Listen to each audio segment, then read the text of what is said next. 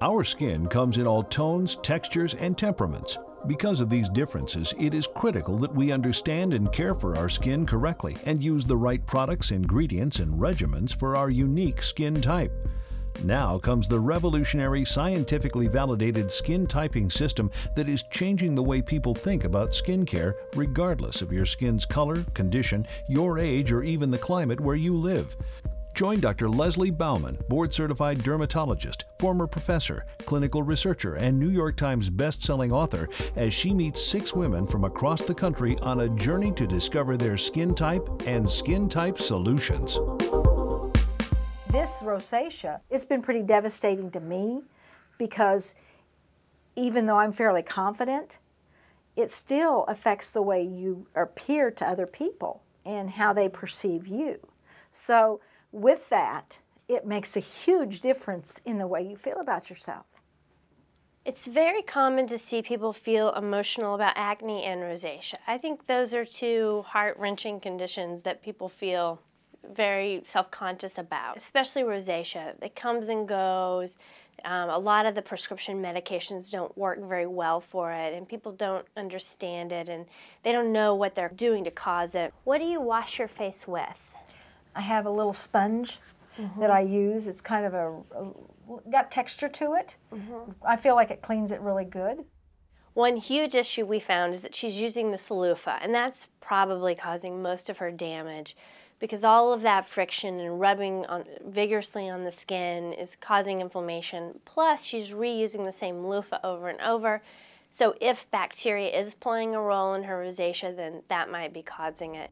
Anything rough for you is not good. We want a soft cloth. Okay. When you put it on real gently. Common characteristics of rosacea are facial pimples, flushing, broken and dilated blood vessels, sometimes inflammation of the eyes, and sometimes enlargement of the nose. Sharon Jo Nachman lives in Miami Beach. She's in her 30s. She's been battling acne for many years. This acne makes it difficult for her to find a sunscreen she can use, and she does spend a lot of time outdoors in Miami Beach. My skin gets irritated, and the result of the acne shows and becomes more flared, so it's noticeable. I mean, I'm in my 30s and I'm having teenage acne. There you go. 4, one more. You had washed your face about 30 minutes before the pictures, and you already made a lot of oil, not just in your T-zone, but across your cheeks and here and your chin. So absolutely, we know you're an oily type. So if you look where it looks really light here, that's where you have a lot of bacteria across your T-zone. And that's also a lot of the areas where you're breaking out. So this gives us an idea that part of your problem is bacteria on your skin. So you have a lot of oil and a lot of bacteria.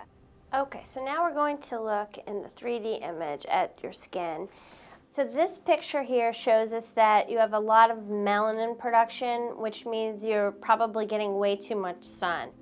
And then this shows the red in your skin, and you can see where all your pimples are, or where you're about to get pimples. It's kind of red.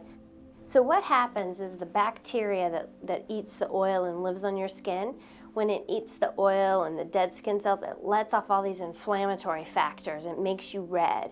So that's why we see you red in all the same places that we saw the bacteria in the other camera. From now on, I know what kind of skin I have and what I need to be targeting. My recommendations for Sharon Jo are to try to prevent the pores from getting clogged with retinoids and salicylic acid, and to try to cut down the bacteria level on her skin using benzoyl peroxide or topical antibiotics. Anti-inflammatories will help her as well. Now I've had a chance to get to know each one of you and look at you closely in the exam rooms and take some extra readings. So now we're going to talk through your skin type, and I'm going to give you some more helpful hints.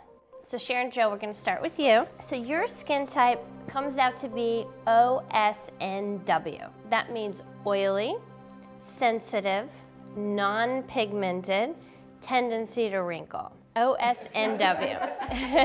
Well, it's important to know about the tendency to wrinkle so you can take steps to avoid that. You are very young, but it's never too early to start trying to prevent things.